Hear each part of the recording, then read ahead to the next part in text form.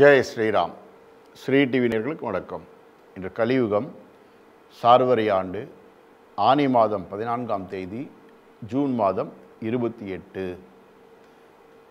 இந்த நாள் ஜூன் 28 1921ஆம் ஆண்டு ஆந்திர மாநிலம் லெக்னப்பள்ளி என்ற இடத்திலே பமுலபார்த்தி வேங்கட நரசிம்மராவ் பிறந்தார். ஆம், பி.வி. நரசிம்மராவ் பிறந்தார். நம்முடைய பாரதத்தின் முன்னாள் பிரதமர் 9வது பிரதமராக இருந்த நரசிம்மராவ் பிறந்தார். 1991-96 5ஆண்டு காலம் முழுமையாக பிரதமராக இருந்தவர் நரசிம்மராவ் ஆவார். நேரு குடும்பம் அல்லாத வேறொருவர் முழுமையாக 5 ஆண்டு காலம் இருந்தது என்பது நரசிம்மராவுடைய காலகட்டம் தான் ஆகும். இதில் குறிப்பிட வேண்டியது அவருடைய அரசு மைனாரிட்டி அரசு என்று சொல்ல வேண்டும். ஏனால் பல்வேறு கட்சிகளுடைய ஆதரவிலே தான் இவர் ஆட்சி பொறுப்பில் இருந்தார். 5 ஆண்டுகள் முழுமையாக இருந்தார். எப்படி நவகிரகங்கள் ஒன்றை ஒன்று சமன் செய்து செல்கிறதோ அதே போலத்தான் பல்வேறு கட்சிகளை சமன் செய்து சென்றவர். சிரிக்காத பிரதமர் என்று இவரை கிண்டல் செய்வார்கள். ஆனால் சிந்திக்கின்ற பிரதமராக இருந்தார் என்பதை நாம் மறக்கக்கூடாது.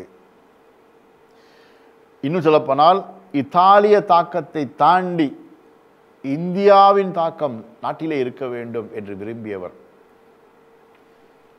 இவருடைய காலகட்டத்தில் தான்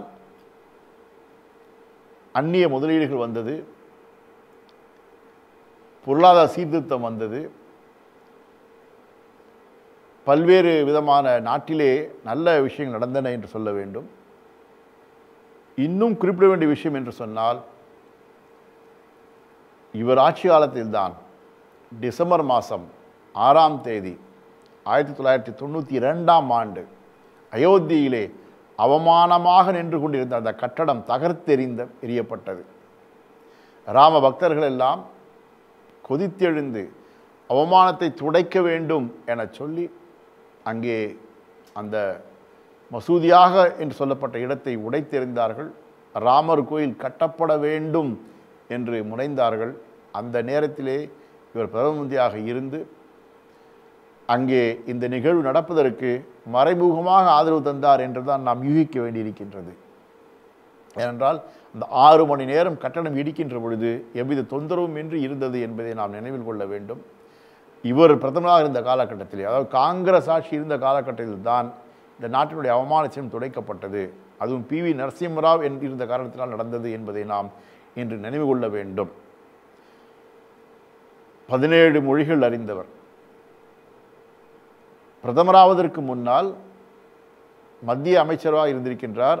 அதற்கு முன்னால் ஆந்திராவிலே இவர் பல்வேறு அமைச்சர்களை இருந்திருக்கின்றார். முதலமைச்சராக இருந்திருக்கின்றார். இப்படி பதவியில் இருந்தாலும் கூட, பலம் இருந்தாலும் கூட, எள்ளளவும் தனக்கென்று பொருள் சேர்க்க வேண்டும் என்றோ சுயநலமாகவோ இருந்தது கிடையாது. தன் கடைசி காலம் வரை மிகப்பெரிய பொருளாதார வசதி இல்லாமல் தான் இருந்தார் என்பதைத்தான் நமக்கு வரலாற்று ஆய்வாளர்கள் சொல்லுகின்றார்கள். இவருக்கு பாரத் ரத்னா வழங்கப்பட வேண்டும் என்று எத்தனையோ பேர் பரிந்துரை செய்த போதும் கூட, மன்மோகன் சிங் அவர்கள் பிரதம மந்திரியாக இருக்கின்ற பொழுது மன்மோகன் சிங் விரும்பிய போதும் கூட ரிமோட் கண்ட்ரோல் ஆட்சி நடந்த காலத்தினால் இவருக்கு வழங்கப்படக்கூடாது என்று ஒரு தீர்ப்பு வந்த காரணத்தினாலே பாரத் ரத்னா விருதுக்கு தகுதியுடைய பி.வி. நரசிம்மராவ் அது இல்லாமலே அவர் வாழ்க்கை முடிந்தது என்றதை சொல்ல வேண்டும். 2004ஆம் ஆண்டு அவருடைய வாழ்க்கை முடிந்தது. அப்படிப்பட்ட பாரதத்தின் 9வது பிரதம மந்திரி பி.வி. நரசிம்மராவ் பிறந்த தினம் இன்று. குறைஞ்சபட்சம் 20 நொடிகளாவது சோப்பு போட்டு கைகளை கழுவுறத உறுதி செய்யுங்க. நீங்க முழுமையான வைரஸ் நாசினியை பயன்படுத்துறத உறுதி செய்யுங்க. அது சோப்பு.